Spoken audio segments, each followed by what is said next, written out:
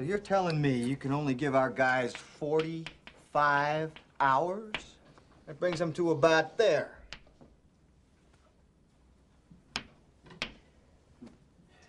Gentlemen, that's not acceptable. Gene, you gotta talk about power here. Whoa, guys! Power is everything. Power is everything. What do you mean? Without it, they don't talk to us, they don't correct their trajectory, they don't turn the heat shield around. We gotta turn everything off. Now. They're not gonna make it to re-entry. What do you mean, everything? With everything on, the LEM draws 60 amps. At that rate, in 16 hours, the batteries are dead, not 45. And so's the crew. We gotta get them down to 12 amps.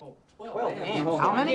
You can't run a vacuum cleaner on 12 amps, John. We gotta turn off. We have to turn off the radars, cabin heater, instrument displays, the guidance computer, the whole smack. Whoa, guidance computer. What if they need to do another burn? Gene, they won't even know which way they're pointed. The more time we talk down here, the more juice they waste up there. I've been looking at the data for the past hour. That's the deal? That's the deal.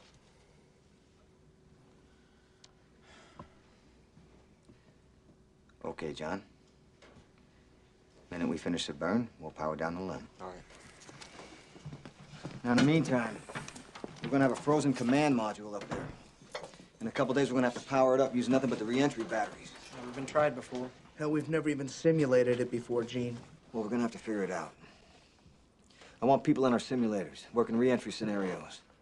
I want you guys to find every engineer who designed every switch, every circuit, every transistor, and every light bulb that's up there. Then I want you to talk to the guy in the assembly line who actually built the thing. Find out how to squeeze every amp out of both of these goddamn machines. I want this mark all the way back to Earth with time to spare. We never lost an American in space. We're sure as hell not gonna lose one on my watch. Failure is not an option.